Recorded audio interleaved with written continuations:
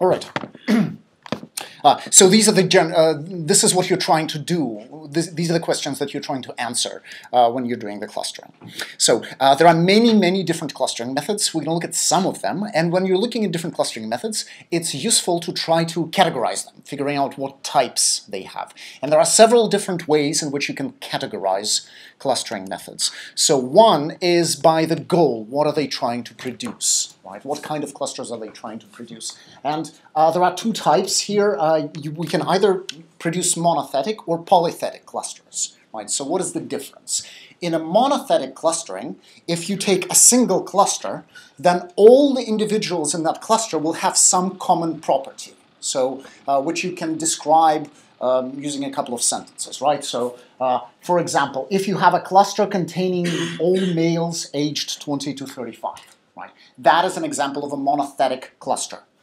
All the individuals in there, they can be really, really different, but they all have one common property.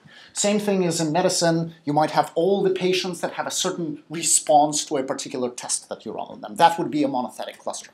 A polythetic cluster is different.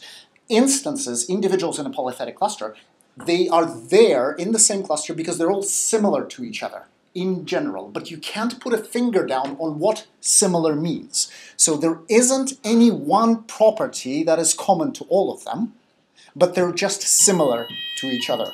Oh.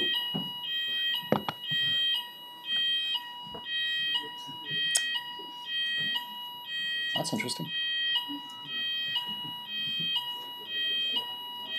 So if that doesn't stop soon,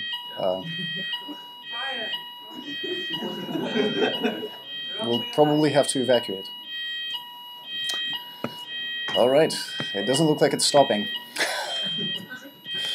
So maybe it doesn't want us to learn unsupervised. Yeah, it's. I'm wondering. This must be a supervised algorithm for turning this off. It doesn't like unsupervised methods.